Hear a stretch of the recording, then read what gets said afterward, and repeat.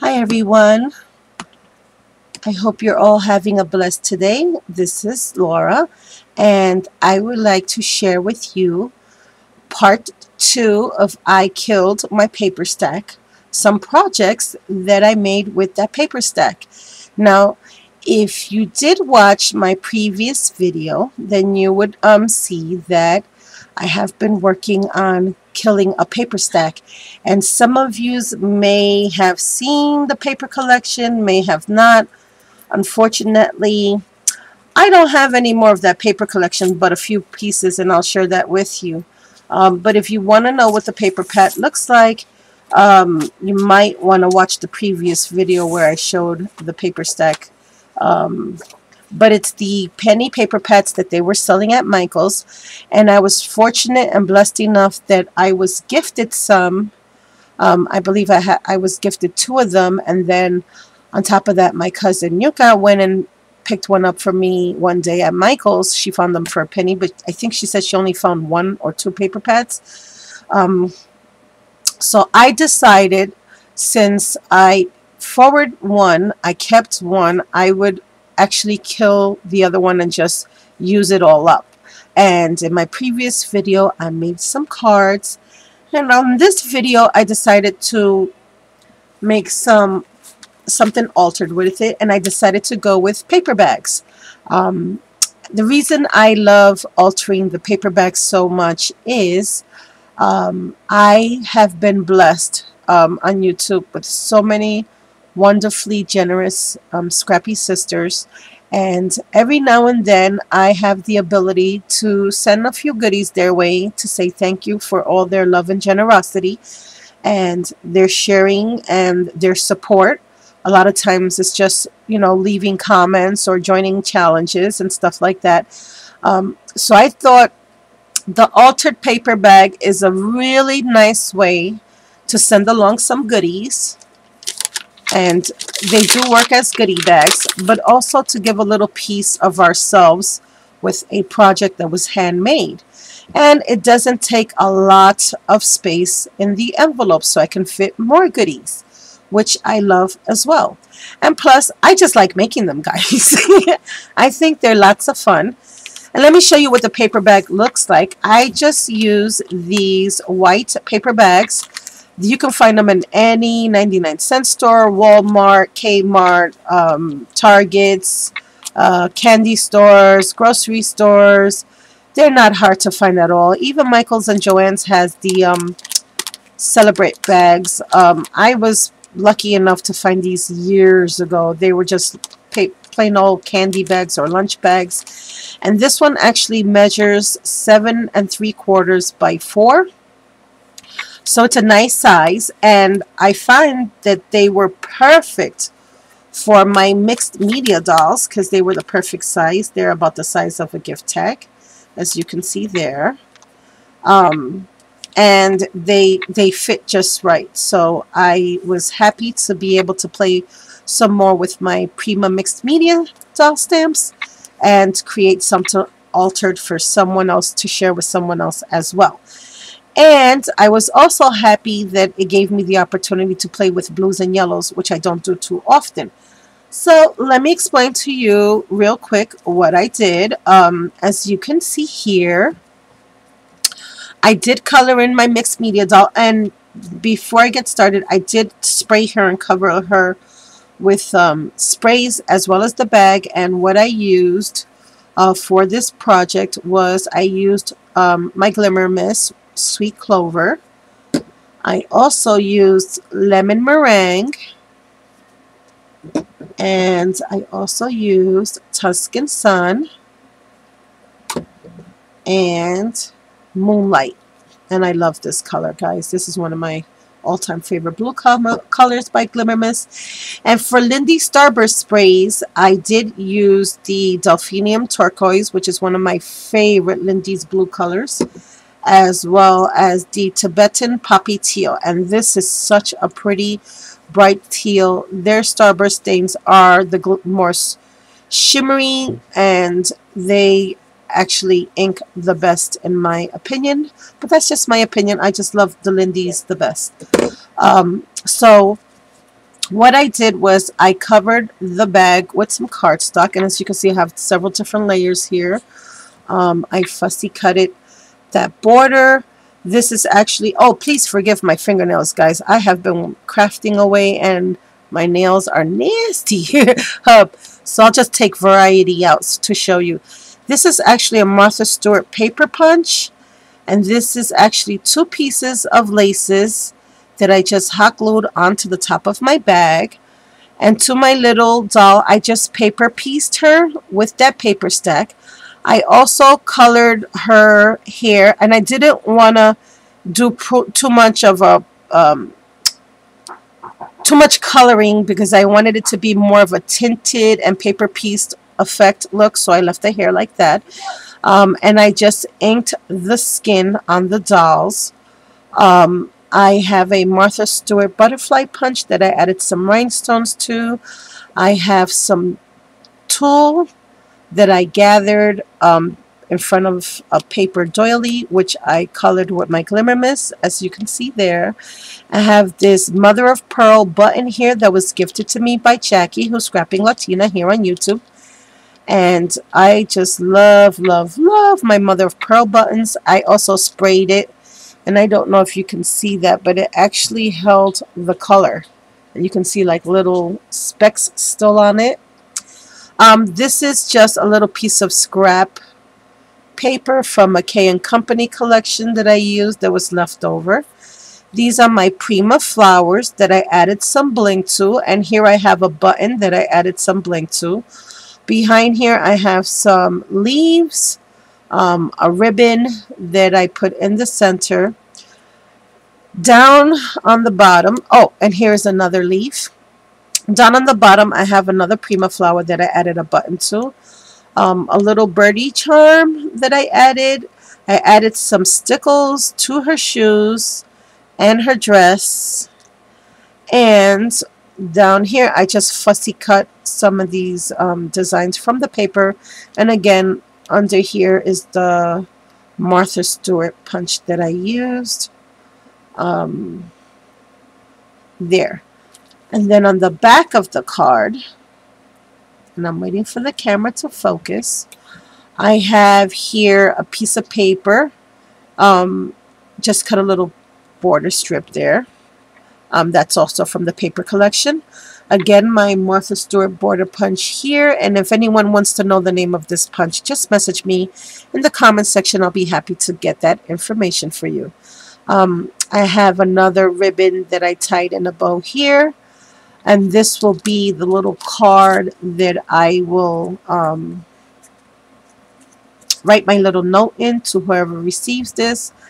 This is a die cut, which I added some of my metallic. I outlined with my metallic markers. And I have another Martha Stewart butterfly that I just added some flat back pearls to. And the ribbon. And just a pretty little plain card. And then to the bottom of this, I have a Spellbinders circle doily punch that I have. And I just stamped the word thank you on there. This is an Inka-Dinka-Doo stamp that I have. And another Inka-Dinka-Doo stamp with birds and flowers that I stamped on. Another Prima flower with a pearl. I have some lace here that I put behind there. And that's it for this bag. And then for this bag, pretty much the same thing. I added some bling on top. I have some laces. Underneath the layer of laces here, I have some more navy blue lace, a few layers of that border punch. And I have, again, the little fussy cut doll. Again, didn't color her, didn't want to do that. I just wanted her to look like a paper piece tinted dolly. Just colored her with weathered wood and scattered straw. I distressed her with the Tim Holtz inks. To the background, I don't know if you can see this, but this is actually a photo, a card topper frame that I got from the Kanban card toppers, and I decided to use it um, as a background piece. And then what I did was I put stuff underneath it to make it look like collage. So we have a ticket here, a little note here. We have some flowers, a butterfly, and some leaf sprays here. A little circle atlas here. Another fussy cut piece of paper flower from the paper collection here. I have some more branches and a butterfly there. And then under here I have, I don't know if you can see this, hold on. This is another little ticket there. And it's actually a little tag that says, do it yourself, you're special, you know, little words of encouragement there. I have some blue lace that I tucked under here. And then over here, I have one of these spellbinders shapes that I added some bling to, and I painted white. I don't know if you can see that.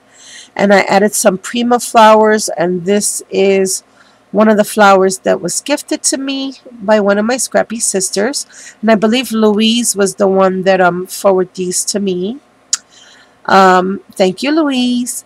And I sprayed the background paper again with all my Lindy's, and I just hot glued everything together. And this was also gifted to me by Jackie.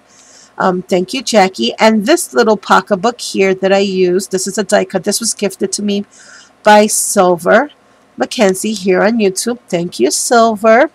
Now to her bag, I added some a little heart charm to the center just to make the bag look like it had a little latch. I added some of that mesh bling, and I also added some of this navy blue trim, and I added some more butterflies with rhinestone. And then to her little shoe, I also added a little rhinestone, another Prima flower, and I also added a cherry blossom from Wild Orchids Crafts that I had in my stash as well. Underneath here, I have two pieces of paper that I cut out this border on and just glued it to the bottom. And then for the back of the card, I have this beautiful trim that I can't remember where I got it from, to be quite honest. And I just ran this satin ribbon through it. Again, I just used a border punch here. I sprayed the papers, and that acts as a little pocket for my little card that I have here. And then this little card, oh my god, my fingernails really are disgusting. I'm so sorry, guys. I have not had the chance to do it. This is why I don't paint my nails, but my daughter wanted to do them. So I have a little thank you note here, and I just fussy cut the papers that was on one of the pattern papers, the flowers rather, that was on one of the pattern papers. And I just added some bling. I fussy cut again this little message note and the little birdie, and it just has script on it. And this all came from the paper collection. And I also have the little butterflies, and it's just a little plain little card to write a note in. And when we open it, and I just love the pretty colors on these papers. And that's it right there, like that. And that will just tuck into the little pocket. And as you can see, I glimmer misted everything. And I just added a few little flowers. Again, I fussy cut the big flower, and I tucked it in here. And then I just added some lace, some sequins, and a piece of the designer paper as a border. Now, I was going to try to create a bag. Oh, before I do that, let me show you what was left over after I did everything. And I did save some papers on purpose. I have this piece of paper left. I have this piece of paper left. So what I was going to do is I was going to create another bag. I have this left. And I was going to try to do it on camera. So I think what I'm going to do instead, because I don't know if I'm going to be able to do this. I have this paper here.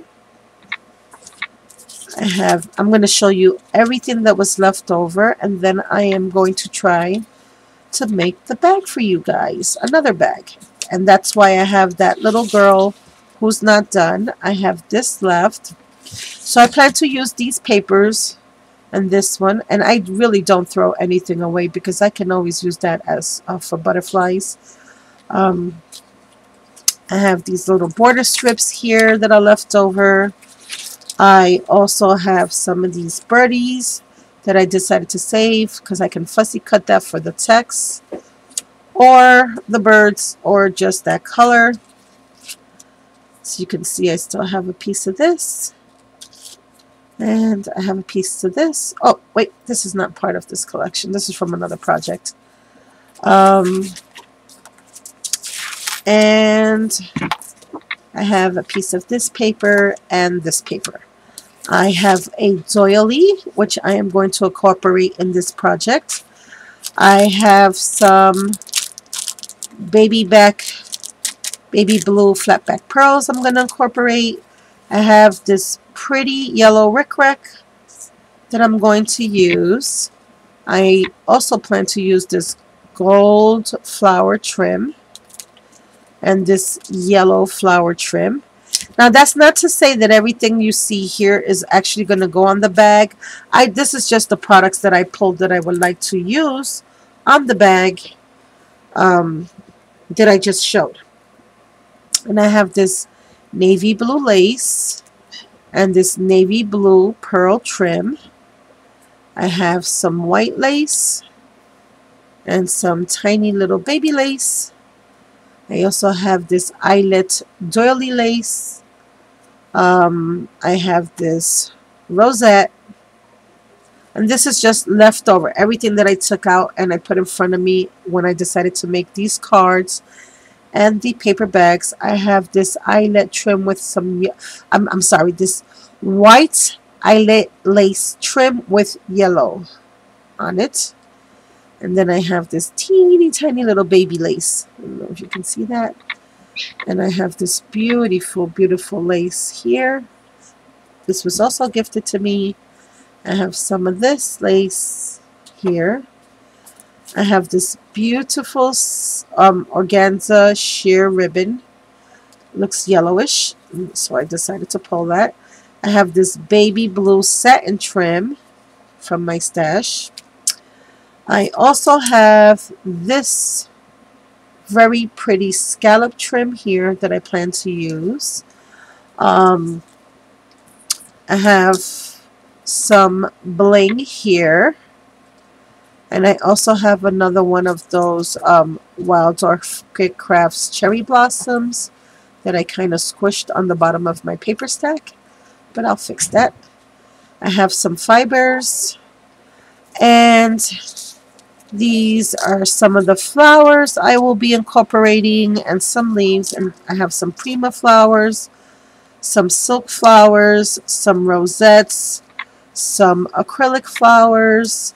I have this little trim here that has these little flowers with pearls on them. I have this yellow flower that I just finished staining with my Glimmer Mist sprays. I have this other very pretty flower. I have this yellow acrylic flower. Another yellow acrylic flower with some bling. I have these little dewdrops and I have not used them yet, and I would like to use them if I can. Another piece of trim. This is just leftovers and a whole bunch of leaves and more silk flowers. And then I also have leftover this piece of trim here. It has all these pretty little pearls on them, and I just might color this. I'm not sure if I'm going to leave it white yet. And I have all these little charms here to incorporate in this project. So the reason I showed you this was I'm not too sure yet if I'm going to be able to do the bag on camera or not. But I figured if I showed you everything that I plan to use on it and maybe do the bag in steps if I can't do it the other way, That might be nice, but I do want to plan. I'm hoping, I'm trying to get to a point with my videos where I actually can show you how my work, a process video. So I am working on that. I hope I can do it. If I can, like I said, I'll just show you the steps. So this is what was left over from my paper stack. There is nothing left. I may have even stolen one or two sheets from another paper stack, but I'm gonna get busy working on this paper bag. I'm gonna hope that I can do it the way I want. If not, you'll just see a bag in different steps, different levels as I decorate it. I hope you liked the video and my little paper bag projects. I hope this encourages more of us to kill a paper stack.